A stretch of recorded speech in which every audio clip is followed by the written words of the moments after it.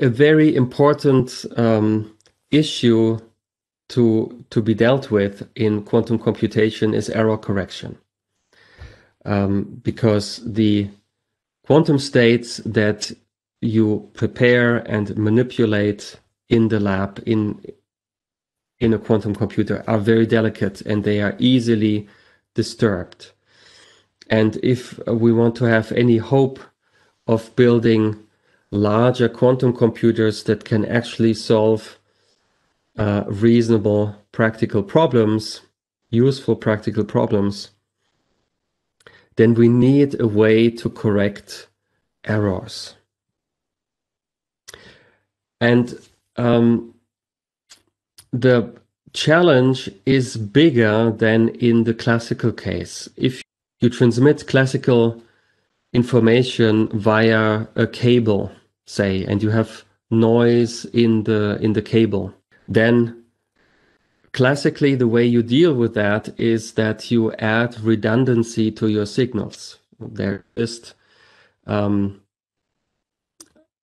algorithms that allow you to add redundancy and do that in the most efficient way possible.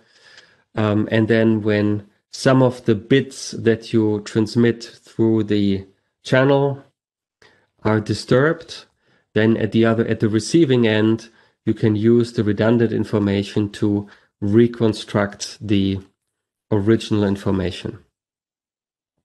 You would like to do something similar in a quantum computer. So while the qubit basically travels through the circuit, it can be disturbed, and you want to add redundancy in some form that allows you to reconstruct the correct quantum state if the qubit was disturbed. However, this is complicated by a number of challenges which are peculiar to quantum physics and which you don't have in the classical case. A first obstacle is the no-cloning theorem. We discussed that you cannot simply copy the state of a qubit. And so the most straightforward way of adding redundancy, namely simply copying qubit states and sending them multiple times, is ruled out by the no-cloning theorem. Another complication arises from the fact that measurements generally disturb the quantum state. So if you receive a qubit and you know it may have been disturbed, then you cannot simply perform a measurement on the qubit to find out what kind of error possibly may have occurred. Yeah? Or if, say, you send redundant qubits and then you try to find out what kind of error occurred in transit by performing measurements on all these qubits. You cannot in general do that without disturbing the states of these qubits and therefore destroying the quantum information that you want to receive. And the final complication comes from the fact that while a classical qubit can only be flipped, so noise may cause a bit with the value 0 to flip to a bit with the value 1 and vice versa. In the quantum case, the noise can consist in an arbitrary unitary transformation. And that can be anything. Yeah? So let's say you start out with a basis state 0, and then the noise affects a random unitary transformation. Then if you think of the Bloch sphere, you can end up at any point on the Bloch sphere. Yeah, not just the South Pole, the opposite end, but anywhere on the Bloch sphere. So you have a continuum of possible mistakes. There exist very sophisticated error correction codes which are able to address all these three challenges, and they can cope with also this continuum of possible errors in particular. I don't want to show you this general algorithm, but I would want to show you the very simplest example, which leaves out some of the complexities that I just mentioned on the previous page.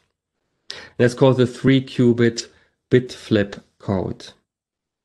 So we are talking about a situation where actually we do not have a continuum of possible errors, but we have one special type of error only, and that consists in a random flip of basis states. So it's still rather close to the classical case where the basis state 0 may be flipped to a basis state 1 and vice versa, and this may happen with some probability p, which we are assuming to be small.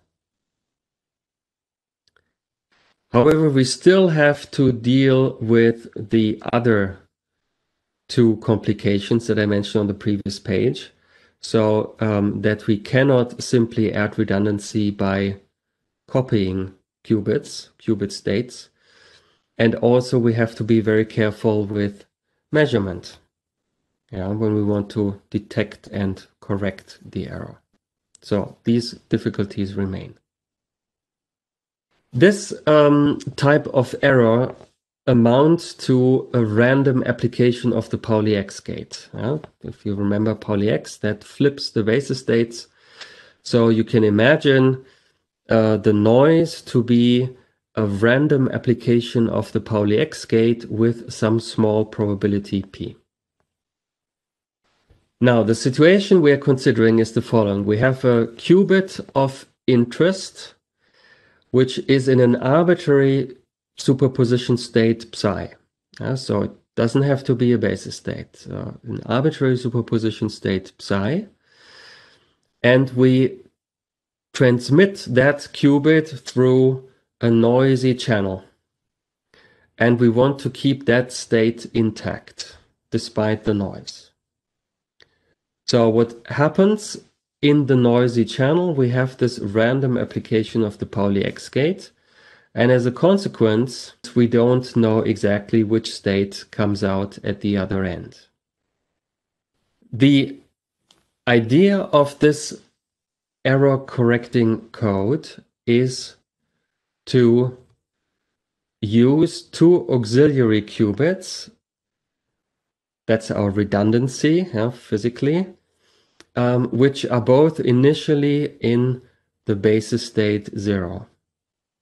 And in a first step, we couple the qubit of interest via a sequence of two CNOTs to these auxiliary qubits. And let me write down what the state of the 3 qubits looks like after these two initial CNOTs. So here's the first part of the circuit again. And for the qubit of interest, I wrote the state psi explicitly as a superposition state with amplitudes A and B for the basis state 0 and 1. So here, before the CNOTs, the 3 qubits taken together, they are in the superposition state 0, 0, 0 and 1, 0, 0. So this is the state of all 3 qubits. Now what the first CNOT does is it flips the state of the second qubit, the basis state of the second qubit, depending on the state of the first qubit. So 0, 0, 0 remains intact, but 1, 0, 0 becomes 1, 1, 0, because the control qubit here is in basis state 1, and therefore the target qubit, which in this case is the second one, is flipped. So after the first CNOT, we have this superposition. And then we just repeat the same argument, only that the target qubit is now the third qubit. And then Here again, nothing happens. And here in the second contribution to the superposition, the third qubit is flipped also. So that at the end of the day, we have a superposition of 0, 0, 0 and 1, 1, 1. And these are now going into the noisy channel. Now, what does the state of the three qubits look like after the noisy channel? We said we assume that the probability of a random Pauli X is small. The random application of Pauli X applies to all three qubits individually. And we assume that the probability of this happening is so small that it's very unlikely that 2 or 3 qubits are disturbed simultaneously. So either none of the qubits are disturbed by the noise, or just one of the qubits is disturbed by the noise. But the probability, say that all three are disturbed, that would be a probability equal to p to the power 3. And we say p is so small that this is negligible. And likewise, for 2 qubits, that would be proportional to p squared. We also say this probability is really small. So we really consider only 4 possibilities. So either all 3 qubits exit the noisy channel undisturbed. Then after the channel, we still have the state 0, 0, 0 and 1, 1, 1 as a superposition. Or the error, so the random application of the Pauli X, occurred on the first qubit. In that case, the state after the noisy channel would be a superposition of 1, 0, 0 and 0, 1, 1. If the error occurs on the second qubit, it's 0, 1, 0 and 1, 0, 1. Or if the error occurs on the third qubit, it's a superposition of 0, 0, 1 and 1, 1, 0. So what we are assuming here is that the 3 qubits exit the noisy channel in one of these 4 states. And then let's see what happens next. Then we perform a measurement. And I said earlier, we have to be very careful with measurements because they may disturb the state. But this measurement is designed such that it will not disturb the state of the 3 qubits, no matter which of the 4 states it is. Specifically, this measurement, it's a 3 qubit measurement. Yeah? So it's performed on all 3 qubits simultaneously. Yeah? So we are talking about a measurement described in the 8-dimensional Hilbert space of 3 qubits. And you remember from the review of quantum theory that each outcome of a measurement corresponds to a subspace of the Hilbert space. And this is a measurement which has 4 possible outcomes.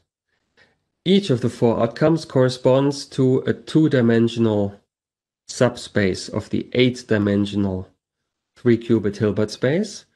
And these 4 subspaces, each of them 2-dimensional, they are mutually orthogonal. And they add up to the entire 8-dimensional Hilbert space. The first possible outcome of the measurement, that's the outcome labeled 0. That corresponds to a subspace spanned by the basis states 0, 0, 0 and 1, 1, 1. And this P0 is the projector associated with that subspace. The next possible outcome of the measurement is the outcome labeled 1, and it corresponds to the subspace of the Hilbert space spanned by the basis states 1, 0, 0 and 0, 1, 1. And this is the associated projector onto that subspace. And so on. If you compare this with the 4 possible states in which the 3 qubits can emerge from the noise channel, then you see that the first possibility, where there was no flip in the channel, no random application of the Pauli X, in this first case, the 3 qubits are in a superposition of 0, 0, 0 and 1, 1, 1, and therefore they lie in this subspace spanned by 0, 0, 0 and 1, 1, 1. And hence, this measurement will give the outcome 0. And since before the measurement, the 3 qubits already lie in the subspace, the measurement will not change that state, because in general, the measurement, after the measurement, you have to project onto the eigenspace or onto the subspace to which your measurement result corresponds. But this projection has no effect because the state is already in that subspace. In the second possibility, when there was a disturbance on the first qubit, the 3 qubits emerging from the noisy channel are in this superposition of 1, 0, 0 and 0, 1, 1, which means that the state lies in the subspace spanned by 1, 0, 0 and 0, 1, 1, and therefore in the subspace corresponding to the measurement outcome 1. So once again, measurement will not change the state of the 3 qubits because their state already lies in that subspace. And this applies also to the 2 other possibilities.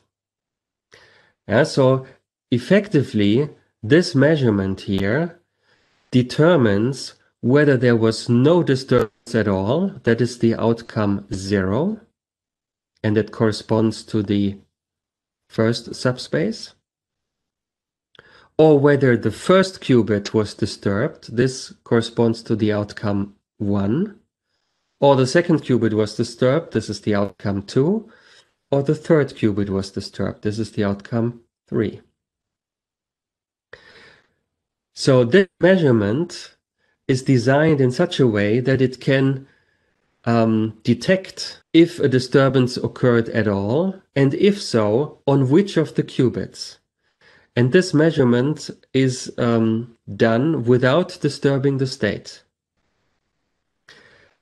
Such a measurement is called a syndrome measurement, and it measures the so-called error syndrome. It's the type of error that occurred, whether no disturbance at all, or if a disturbance on which of the 3 qubits.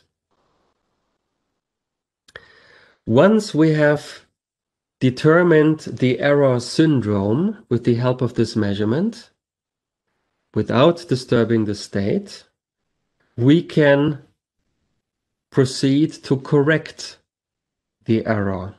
And this is a stage called the recovery operation. It's a unitary transformation that I apply depending on the outcome of the syndrome measurement. So it's a controlled operation. I didn't show explicitly this control in the circuit, but you should keep that in mind. So it's controlled by the outcome of the syndrome measurement. And basically, if the outcome of the syndrome measurement is 0, then I don't do anything. The recovery is the identity.